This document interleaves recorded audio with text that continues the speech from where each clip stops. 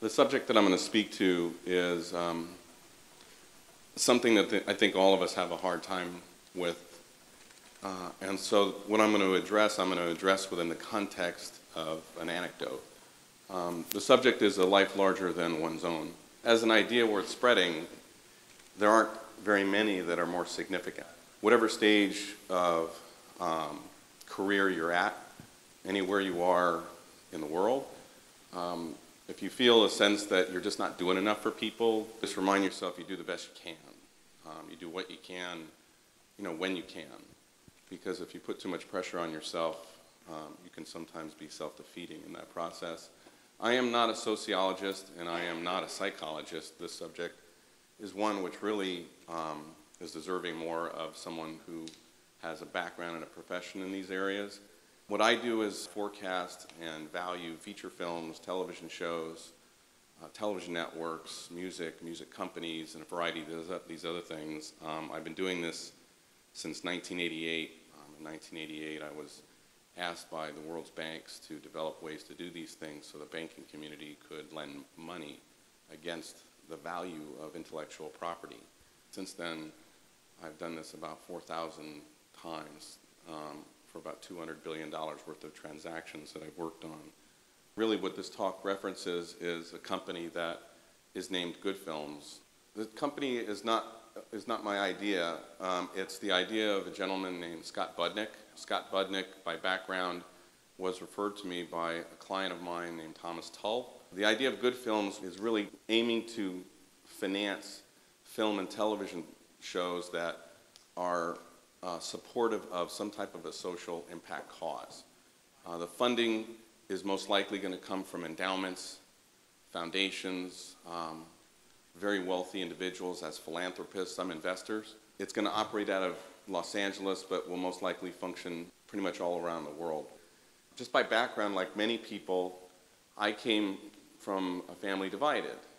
Parents divorced, grew up with a couple of brothers, thankful to have a strong mom who kept me out of trouble. I grew up not far from here in Sepulveda. The street is not one that you'd want to visit, between Roscoe and Parthenia at late hours. I have a lot to be thankful for. Like, again, many people in this university where I came out of, you come through a school like this and you dream of a bright future. How can you not? Like many people here, you're super energetic, you're driven, and you want to accomplish things as best you can. I entered into the business world very well educated, came out of the finance program at Cal State Northridge, but to be truthful, didn't feel as though I really understood business at all. I understood finance, marketing, accounting, management out of a book, but I grew up, again, like many, not from a family where the business was done. I was frankly just lucky to not get shot, given where I lived. And so, in doing so, as I started to progress, and I found myself able to, and fortunate to move along, I found that in order to do so, at least as I saw it, I had to kind of conform. I came out of a past where I didn't have any need to conform. Again, lots of students on this campus wore flip-flops, shorts, t-shirts, and Speedos was pretty much my whole wardrobe. I didn't have money for anything else. So now I'm wearing a suit. I had to learn how to tie a tie out of a book called Dress for Success, which probably is still out. I didn't know how to tie one until then. Still didn't have any socks, and still don't. But I'll tell you what happens when you go through life like this is you start out and you're so energized, and in the middle of your development of your career, you can go numb to things, and it sucks. But sometimes it's necessary. When you're naive about things, are vulnerable. And in overcoming the vulnerability to adjust to business, you lose a little of yourself.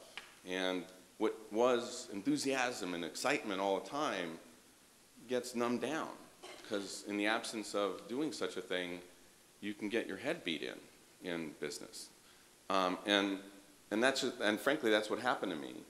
As time went by, I was put in a situation where I was able to be asked by the banks in the world to develop these techniques for forecasting film. I came out of Wells Fargo Bank, where I was an entertainment lender, spent 7.5 years doing this, and left to join a valuation firm named Houlihan Lokey, Howard and Zukin. Kit Lokey, honestly, one of the greatest people I think I've ever known. Just a great leader manager, was a great mentor from my perspective. He encouraged me to do this. When the banks called and they said, now that you're at a valuation firm that values businesses, can you value intellectual property in 1988 in such a way where we can lend money against it? Because it's never been done that way before. And so for me, it was transformational. I developed these techniques. I invited people from outside the company, mostly from the statistical world, a gentleman named Louis Wild, who was a professor at Caltech. He studied under a gentleman named Milton Friedman, who's pretty renowned in finance. And he kind of watched over whether I was being stupid or not being stupid, and was very helpful to me. Again, during this period of time, I traveled. For 15 years, I was at Houlihan Lokey, and I traveled all around the world. I worked on, while I was there, a couple thousand transactions. Nothing like this had ever been done before. You know, there were billions and billions and billions of dollars involved in all of these things, but everything that I did was for helping somebody make money, which is fine. Candidly, it's a privilege. You find yourself graduating from university, you're fortunate to get a good job, you're even more fortunate to get into a role that you feel is interesting. Beyond that, becomes inspiring.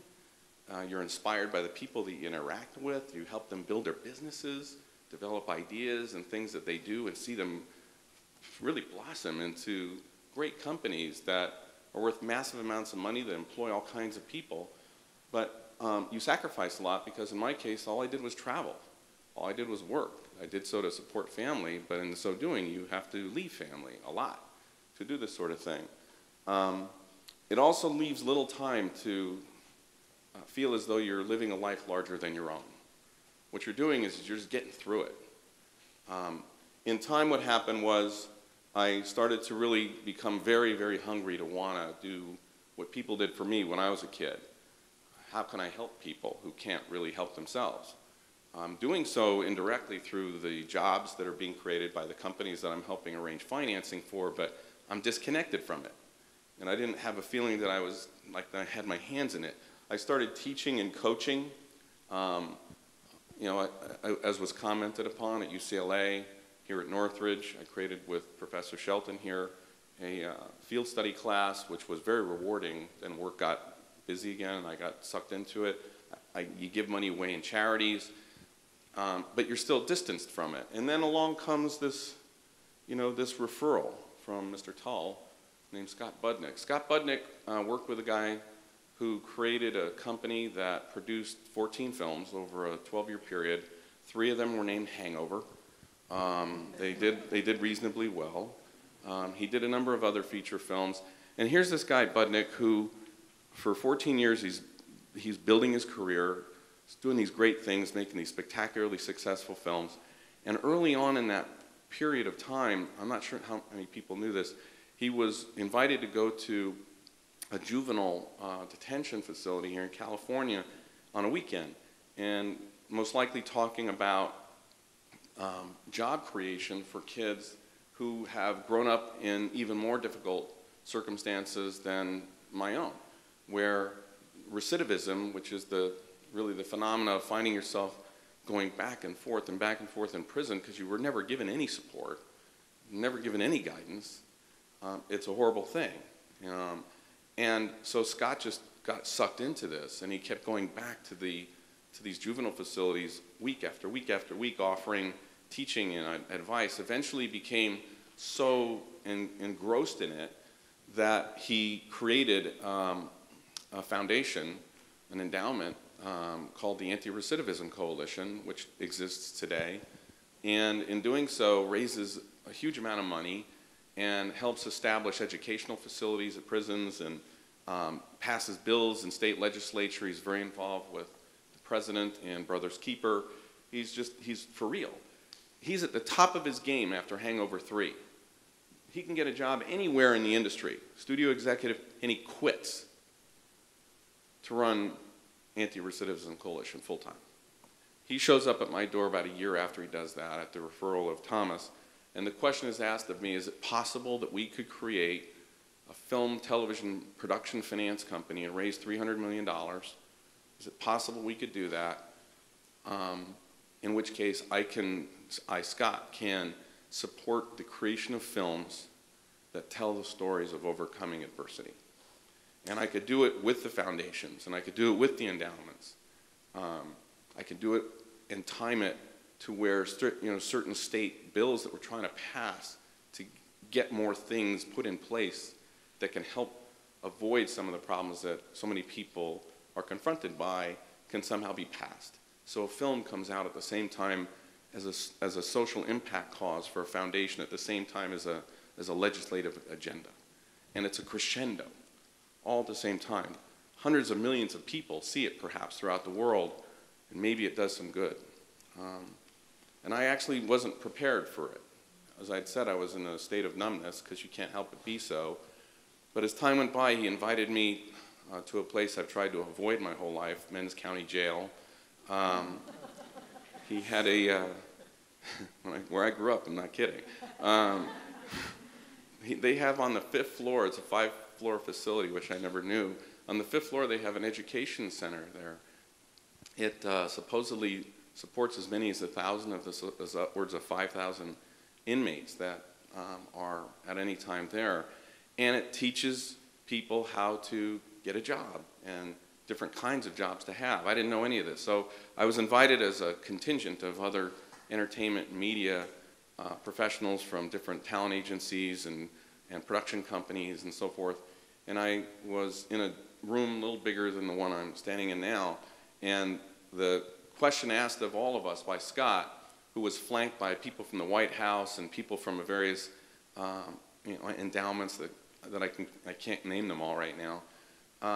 The question was, how can we, the entertainment industry, work together to try to help people that are coming through an organization like this, an institution like this, get jobs perhaps behind camera, keep good jobs. And in so doing, he said, and I'm going to embark on an initiative, I'm letting everybody know this now, of raising $300 million, and he points at me and he says, and that guy's going to help me do it. I had no prepared notes, even less so than this TED Talk, and I didn't know what to say. So I said, let me give it a shot.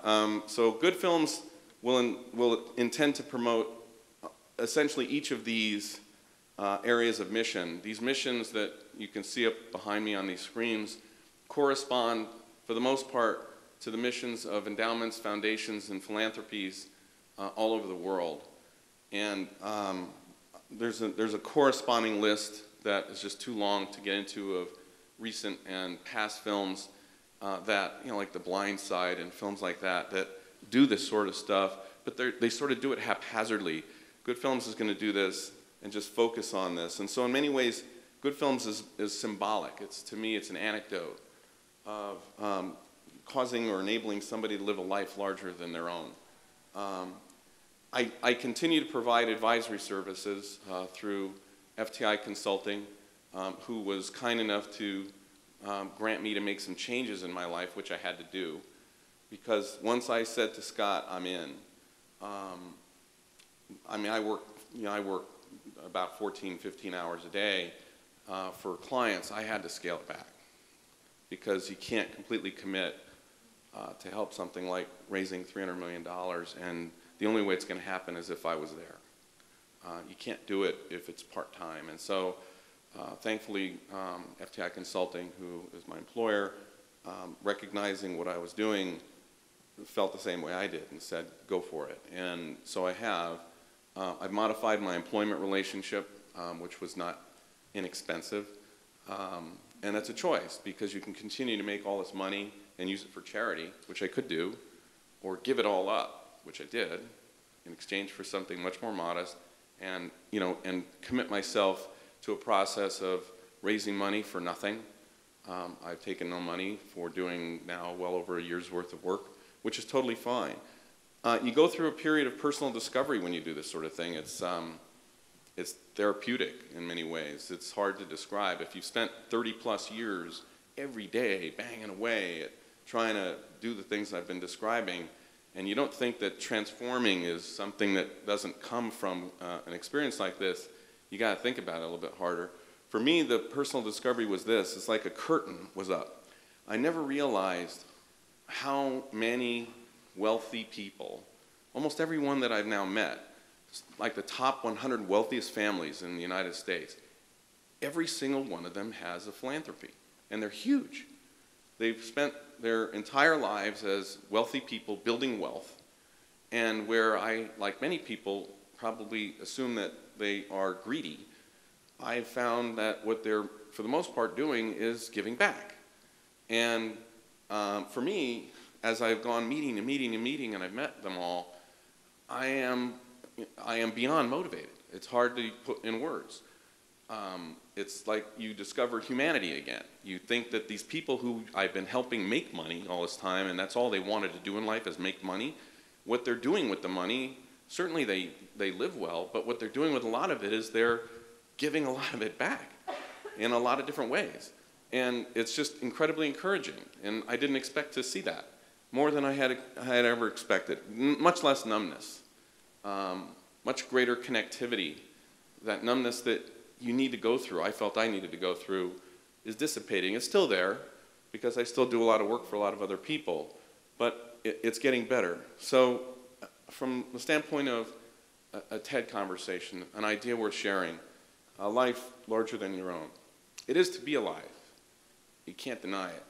But at the same time, I'll go back to my comments at the beginning. Don't beat yourself up. If I had tried to do something like this as I was starting out, no way. I wouldn't have had the ability. I didn't know what to do.